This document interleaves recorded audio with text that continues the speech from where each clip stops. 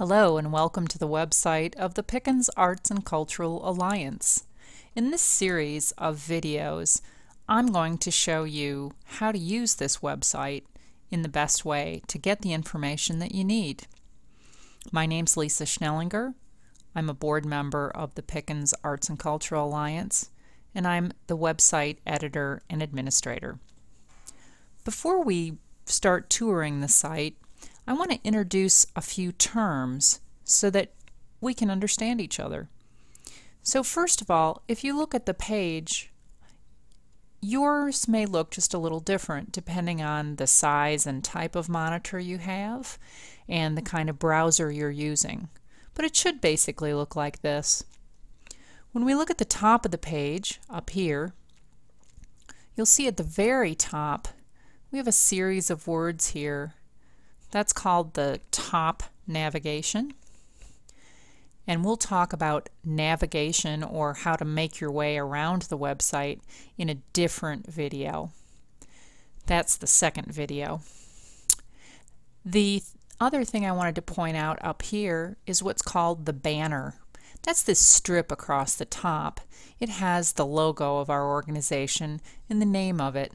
It's a design element, so you won't really have to know anything about it, but that's what it's called. If you scroll down the page, you'll see pretty quickly that the basic design of the site has two columns or sections.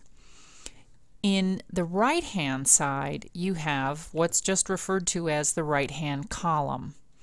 Now, it's pretty typical on a website that that column has extra links to resources or things that are going on that readers need to know about. So those elements are basically the same on all the pages. If you look on other pages of the site, this right-hand column will basically stay the same. So that's the right-hand column. In the main column, right here, it's the center column. It's a little wider than the other column. And that's because that's the main place that you're going to look for new things. So anything that's in the main column goes in descending chronological order. So the most recent news is always on top, and the least recent is below that. There's usually only 4 or 5 things on the front page or home page, and you can see the older ones by going down here and clicking on older entries. What we call down here, the correct name for that is the footer, just like the footer in a document. The articles on the main page are called posts. So you can see that they'll say posted in, and if you hear people talk about, oh yes, I just posted something to my website, that's what they mean. A post can be text, pictures, video, or some combination of all of those. Pages are something different. Posts are articles that are posted. Pages are static, meaning that they stay the same all the time until the website editor changes them. The pages are things that we want you to refer to over and over again, so they pretty much stay the same. We'll go through those one at a time, but I just want to show you for now what some of the static pages are. The Contact Us page is where you'd go, obviously, to get a hold of us. It's a pretty typical form that's used on websites so that people can contact us. There are also pages like Events. Events shows the calendar of regional things going on in Pickens County, and we actually have a calendar that combines several. The idea is that even though the events on the calendar change, the page itself doesn't really change. It's always going to be a calendar. That leads to another concept that you really might want to understand. Some of the content is, as I said, static, meaning it doesn't really change much.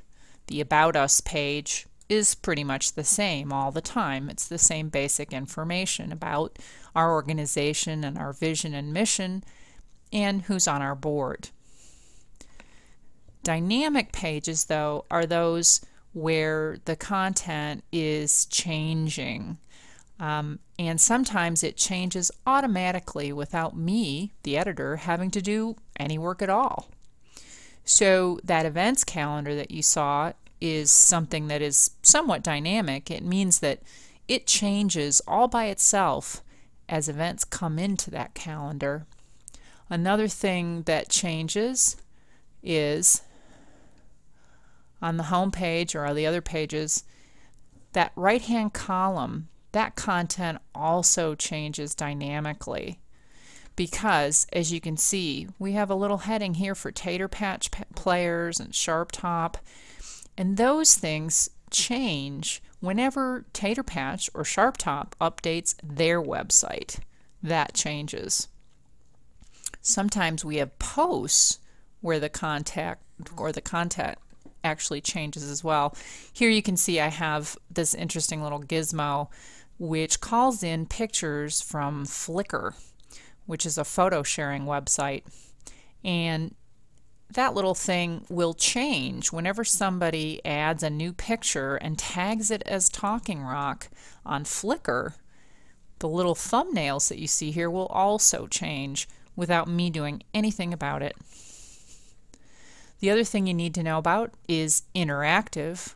That means that you as a viewer have chances to interact with the site.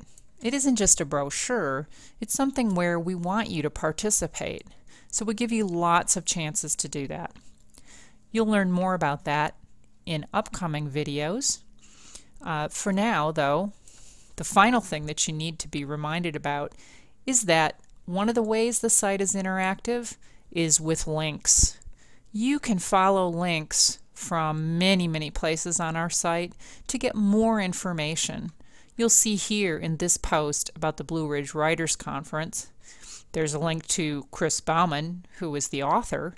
There's a link to the email address for the Blue Ridge Mountain Arts Association, and there's a link to their website right there. There are other things, though, on the page that are linked. If you run your mouse over this part, you'll see that if you just click on the word literature, you'll get all the things we've written about literature. Or if you click on the category of regional, you'll get everything that we've posted in regional. So all of those links, anytime you see something underlined, it's usually a link. So those links are just windows on other sources of information about arts and culture in Pickens County. And you can see that the right-hand column has lots more links. But we'll be discussing that in the next video on navigation. Thanks for watching this video, and we hope you'll come again soon to our website.